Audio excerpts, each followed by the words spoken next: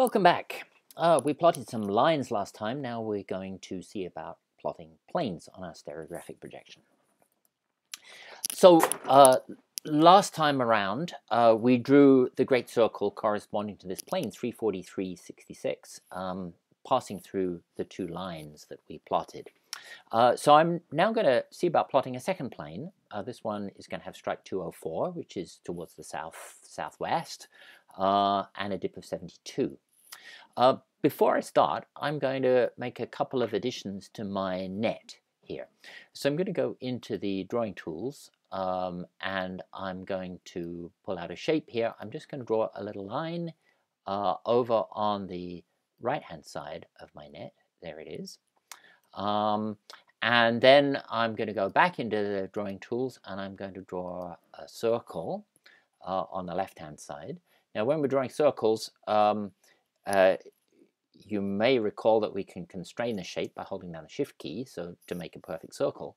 And then there's an additional option. We can press on the control key and that will make sure that the circle is centered on the point where we first click. So I'm going to put a little circle over here, and this is just going to be a reminder for us. And then the next thing I'm going to do is I'm going to select that circle, and by holding down the shift key I'm going to select the net as well. I'm going to select the line that we just drew, and I'm going to do arrange, and I'm going to do group, and that will form all of those three things into a group. Now the group has moved in front of the line that I already plotted, and I want it to be at the back, so I'm going to also do send to back, and that will send the net back behind the projection where it belongs. So the next thing to do is we need to rotate the net so that we can plot a plane with strike 204. So here we go. There's 90 degrees, 180 degrees, 200, and we're going to go to 204. I'm just looking at the numbers popping up here. 23.97 is close enough. We can check that we've done it right if we want to by going into the arrange menu, rotate or flip, and then going to more rotation options, and then over here we can see that we did indeed rotate it 204 degrees, so that's great. So now I'm ready to draw my great circle, and the question is, which side do I want to draw it on? It's going to be a steeply dipping plane that I'm representing, so it's going to be near the center of the projection, so it's either going to be on this side or on this side. When we were doing this on tracing paper, we can put the north arrow at the top of the tracing paper and draw on the right hand side. It's maybe a little bit more difficult this time around, or doing it this way. But what I did here is I put the line and it's on the right hand side of the net. So what that's telling us is we're going to have to draw our great circle on this side, and that will make sure that we're plotting correctly by right hand rule. So I'll go insert shapes, I'll grab my curve tool here, I'm going to zoom in a little bit.